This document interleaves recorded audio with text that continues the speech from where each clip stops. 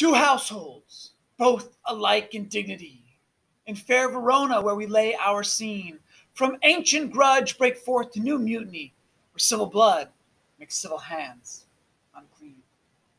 From forth the fatal loins of these two foes, a pair of star-crossed lovers take their lives, whose misadventure piteous overthrows doth with their death bury their parents' strife. Fearful passage of their death-marked love, and the continuance of their parents' rage, which their children's end not could remove, is now the 2 hours' traffic of our stage, the which few with patient ears attend. What here shall miss, our toils shall strive to mend. The prologue very clearly, very simply says, look, here's the story of Romeo and Juliet. We have two foes, two households that are equal, both alike in dignity, and the children of these two foes from the fatal loins, right? The loins, they're baby-making parts, right? They make these babies, and these babies fall in love, but they are star-crossed lovers. The stars, the fate, the destiny is against them, and they're crossed. And anyway, they kill themselves. It says they take their life. And it's only with their deaths that their parents stop the fighting, which but their children's end. Nothing could remove the fighting except but the end of their children. So for the next 2 hours, we're going to show you this play on our stage. And if you listen carefully here, what you have missed, we're going to act out for you so that hopefully you will understand. All right? That's what the prologue means. Nice and easy. It is a sonnet. We have the dignity, mutiny, scene unclean. It's A, B, A, B, C, D, C, D, E, F, E, F, G, G rhyme scheme, making it a sonnet, 14 lines long. So basically, it's the entire summary of the story. Romeo and Juliet are star-crossed lovers. Their parents hate each other, and they kill themselves. It's very sad. Let's go ahead and move on here to Act 1, Scene 1. So we have the Capulets and the Montagues. They are fighting in the streets. Benvolio is the peaceful one. He tries to stop the fighting. In fact, he says, help me put their swords to the ground. He says, help me stop this fight. And Tybalt laughs and says, stop the fight? I hate you and I would rather kill you. Let's go, dude. And then he starts fighting with Benvolio. So Tybalt is a fiery, angry person. He wants to continue to fight.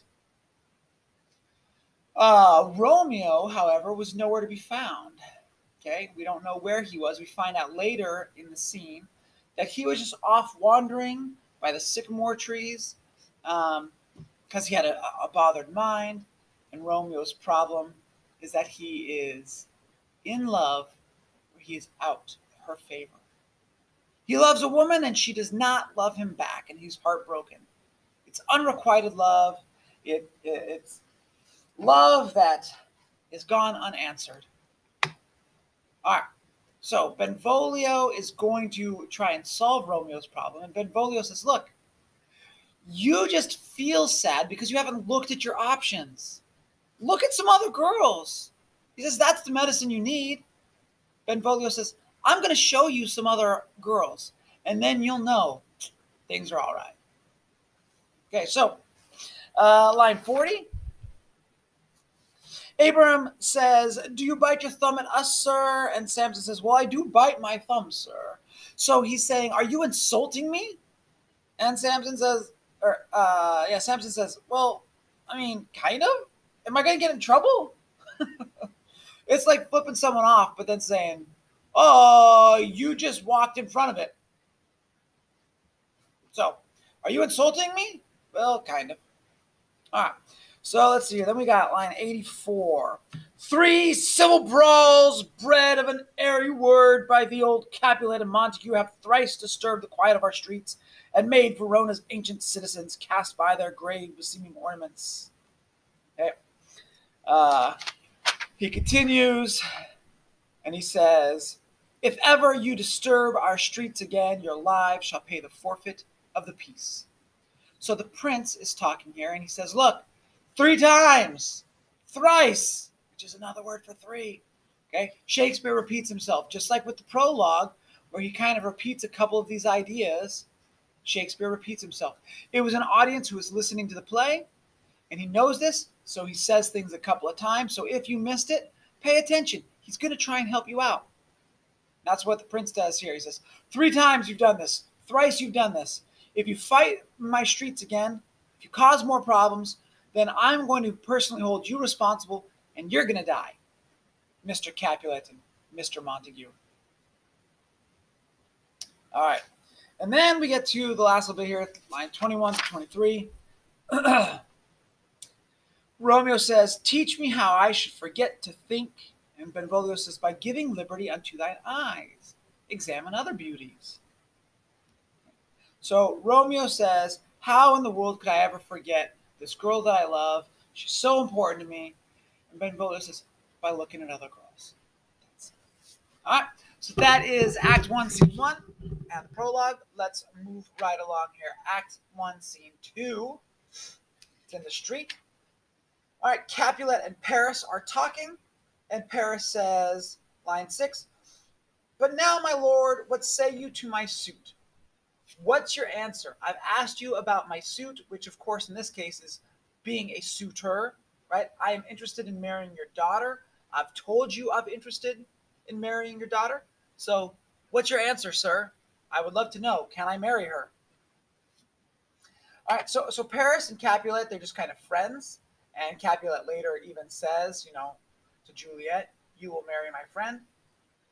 All right, so what does Capulet tell Paris to do in regard to Juliet? He says, woo her.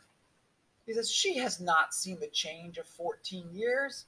Let 2 more summers wither in their pride, ere we may think her ripe to be a bride. He says, but woo her, gentle Paris. Get her heart. So date her. Fall in love with her. Have her fall in love with you. All right.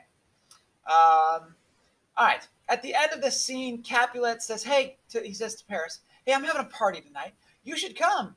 What a great opportunity for you to meet my daughter, Juliet, to kind of, woo her a little bit, get her to fall in love with you a little bit. And then Capulet turns to his servant and says, hey, here's my invitation list. Go invite all these people to the party. And the servant goes, okay, I can't read. Oh, no. And so he goes into the street and he's like, there's 2 guys. They look like they're smart. And the servant goes, excuse me, I don't know who you are, but can you read this? And Romeo is very dramatic. He's like, oh, I can read the letters if I know the language. My heart is so full. So it's like, never mind then. And then Romeo is I'm just teasing. I can read. Give it to me. And he reads the list and he reads Rosaline. Romeo's in love with Rosaline. You can tell by his voice. He's like infatuated with her. So it's a party invitation. All right. This is perfect because the best place for young boys to meet sweet, available young ladies is to go to parties. And that's where they meet. And so Benvolio's like, dude, this is perfect. We're going to go to this party. You can see Rosaline and compare her to all these other girls. Perfect. Okay. Meanwhile, while Romeo and Benvolio are talking to the servant, Juliet is up in her room with her nurse and her mother. Okay. The nurse's daughter was the same age as Juliet. Unfortunately, she is with God now, is what the story says. So the nurse's daughter died, which is sad. Okay. And we're told twice now that Juliet is not yet 14. Okay, so meaning she's 13 years old. Now, for us, it kind of doesn't matter, right? Like, it's just a detail of the story. Culturally, that would have been a little bit more normal. In fact, we're told time and again, girls as young as her, sometimes younger, are already married, and girls younger than 13 are already mothers. But that was kind of a cultural issue of the time. All right, Lady Capulet comes to Juliet and says, what do you think about getting married? And Juliet says, it's an honor that I've dreamt not of. I haven't thought about it, Mom. Okay. And then Lady Capulet says, Do you think you could love Juliet? Do you think you could love Paris? And Juliet says, I'll look to like, if looking like you move, but no more deep will I dart mine eye than your consent gives strength to make it fly. Basically, what Juliet is saying is, I will look at him, but I'm not going to look too hard. I won't promise to fall in love, but I'll check him out. Okay. So Juliet basically says, I'll give it a shot. All right. So line 6, and scene 2. What say you to my suit? What's your answer to my request about marrying your daughter? And then 95, 96 to 101, Lady Capulet says, could you like of Paris's love? And Juliet says, I'll look to like if looking like you move.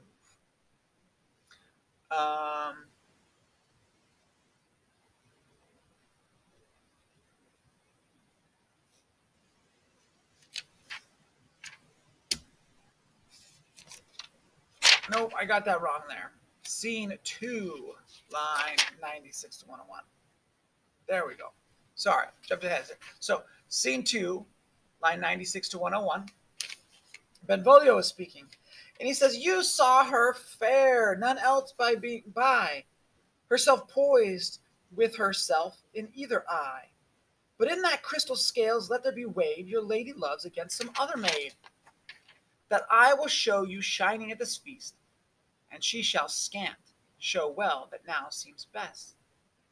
Benvolio saying, look, you've only looked at Rosaline, and so Rosaline's all you have in your eyes.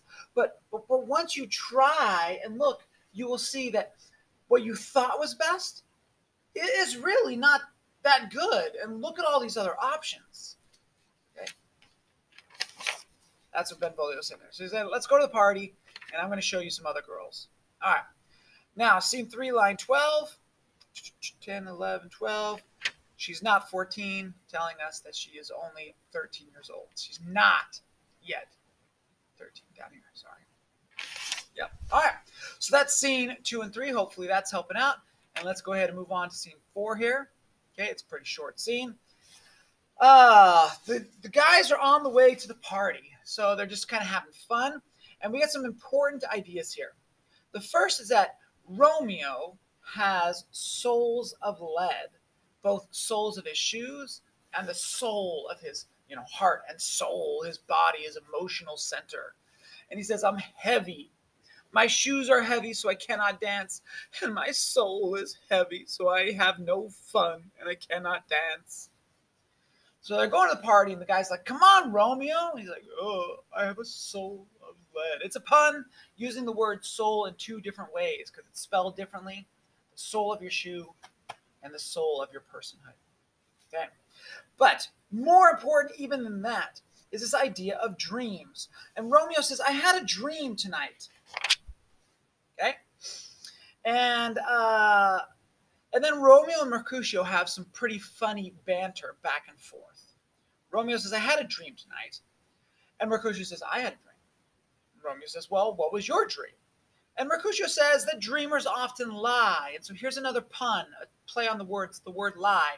Lie is to tell an untruth, but it's also to lie down, right? And so we have both of these words. And Mercutio says that dreamers often lie. And then Romeo spins that around and says, yes, they lie down in bed where they dream things true. So Mercutio doesn't believe in dreams, but Romeo is pretty convinced that dreams have truth and power. Okay? And then Mercutio goes on with his famous Queen Mab speech, which basically is to say that Queen Mab is a fairy and she changes the way you dream. If she rides over your fingers, you might dream of counting your coins. If she drives over your lips, you might dream of kissing a lover. If you're a soldier and she flies across your neck, you imagine stabbing your enemies. So, yeah. But the point is this. Queen Mab is just completely fabricated, completely made up. And in fact, Mercutio kind of loses it here in this scene. And Romeo goes, peace, peace. Mercutio, calm down.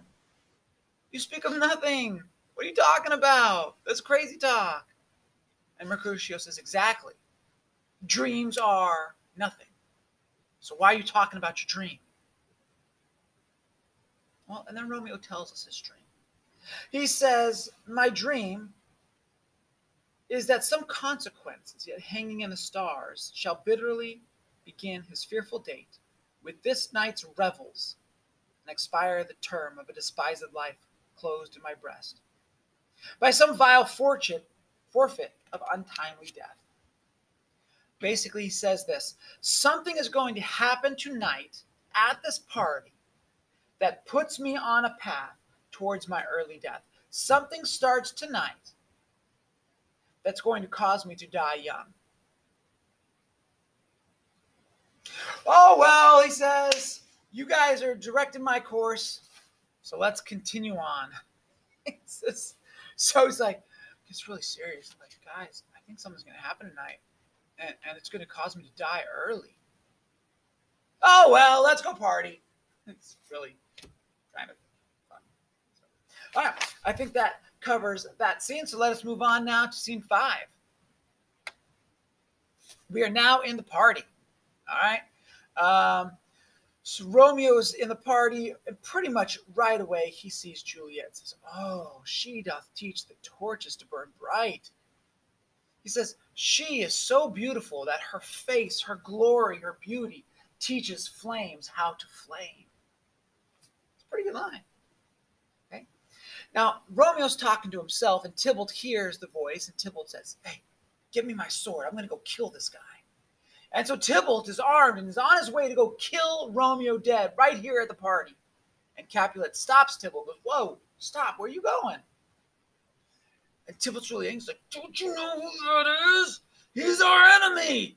He came into our house. And Capulet's like, hey, calm down. I got a good party going on here. We're not going to disturb the party. I've heard good things about Romeo. He's got a fine reputation. He's not causing any trouble. Let him have his party. And Tybalt's furious. And so anyway, Tybalt says, kind of to himself, he says, I will withdraw. I won't fight him right now. But this intrusion shall, now seeming sweet, convert to bitterest gall.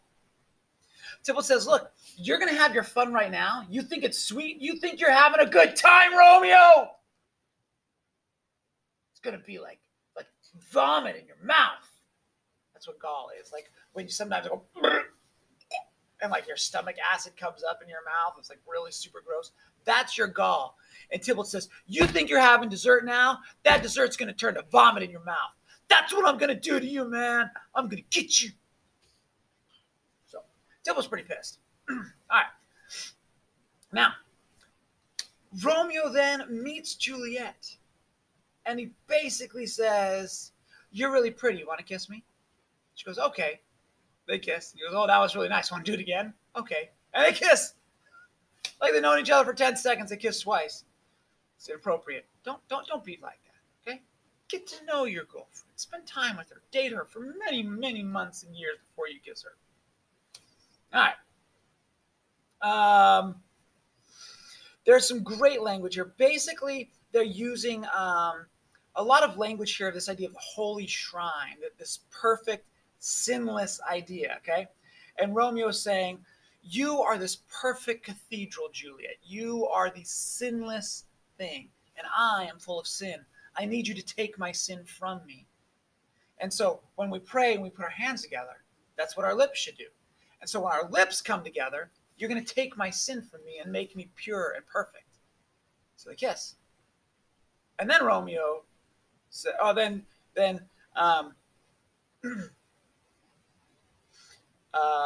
Juliet says, but now I have your sin.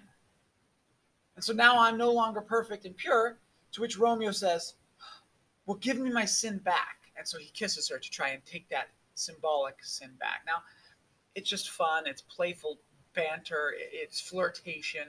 But the point is this. They have fallen in love at first sight. Okay?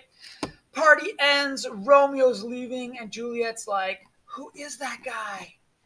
And the nurse says, that's Romeo, the son of your only enemy. And Juliet says, too early seen, unknown, too late. My only love sprung from my only hate,